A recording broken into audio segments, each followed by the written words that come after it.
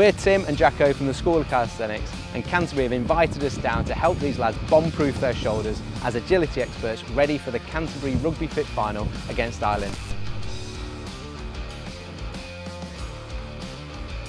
First exercise, fellas, we're going to look at prepping the shoulders. We're going to take a frog stand and look at some of the progressions. It's going to give us stability in the shoulders and strength to help us get ready to take impact when we're on the field. So you're going to go up onto your toes, you're going to put your knees outside of your elbows, hands shoulder width apart, spread the fingers to give yourself a nice base, and then grip with those fingertips. You now need to start to lean forwards, lift one foot off, keep pushing down, lift the other one off.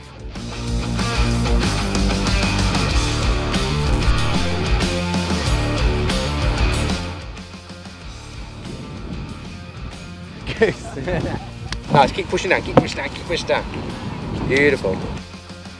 Right boys, we're coming to do a little bit of bouldering. The great thing about climbing is we can start to challenge our grip and our strength in different positions. Rugby puts our shoulders in some awkward shapes, so we're going to get out of our comfort zone, do some climbing so we can prep ourselves to get back out on the park.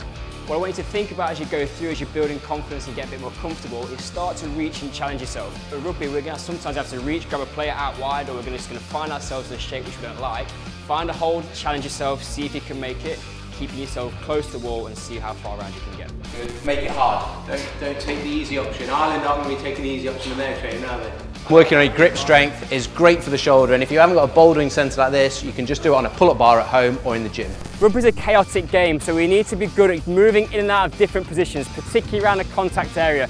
Full body agility means being able to make hits, get up, and then carry on the game and get possession back of the ball. Okay, so our first position is going to be the bear crawl shape. Get onto the ground, guys, nice and strong in the shoulders, just like in the frog stand. Flat back position, nice, wide, stable base. From that position, what I want you guys to do is crawl forward, left arm, right leg. So we're going to start to stride, keeping your backs down. Go 2 paces forwards, then 2 paces backwards. Let's go.